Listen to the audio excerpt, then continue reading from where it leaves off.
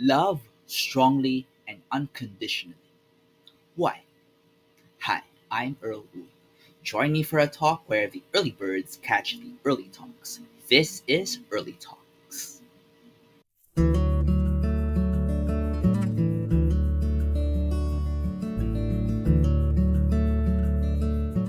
As a song title goes, what the world needs now is love.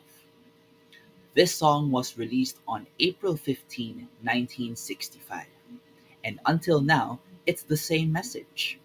In this broken world, it needs mending, lots of mending, lots of channels of healing. Are you willing to take part of this? If you are, then you must ensure yourself that you have a heart that learns to think of others, enter into their world, serve them, and most importantly, love them. You can choose to love even if you have fears, worries, struggles, pains, broken hopes, or broken dreams. And if each of us can do that, I'm sure the world will become a better place. So, if we do that, what can it do to us? It can make us know how to let go of conditions. I will do this to you if you do this. I will behave like this if you are this. I will love you if you will do this.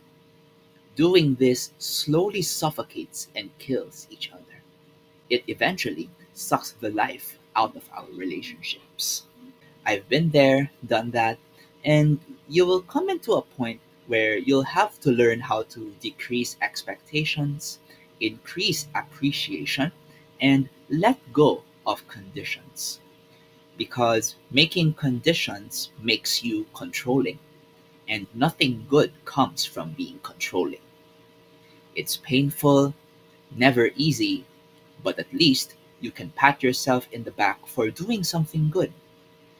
The change may not come right away, but in time, it will come. It can also make us know how to leave our comfort zone. Expect pain and difficulty to come along the way, but it can be done.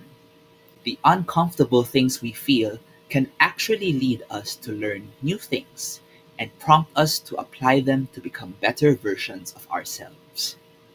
Our lives become more significant as we expand ourselves to what life can give us.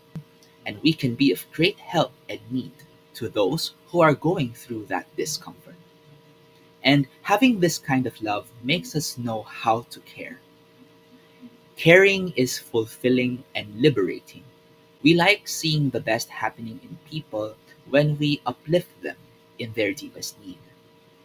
Caring is also costly. It takes time, energy, resources, and willingness to give the people what they need. If your heart is full, you wouldn't care about it. If it's a most difficult person, it can hurt, it can be struggling, and if we come to a point where we cannot give our patience and understanding anymore, when we become mathematicians and justifying people, one thing I have to keep in mind, and I'll have to every time, is that we are all recipients of grace and mercy. We were once difficult people to someone. We are loved strongly and unconditionally, even if we don't deserve it. We are treated well even when we deserve to be treated wrongly for our wrongdoings. And since we know what it's like, it makes sense to give that same grace and mercy to that difficult person. If there are hindrances to that, we need healing to touch us and unconditional love to keep us alive again. After all, we're made to care for other people. What people appreciate the most is letting them know how much we care. Love is difficult, but it's worth pursuing, and it's the best of all.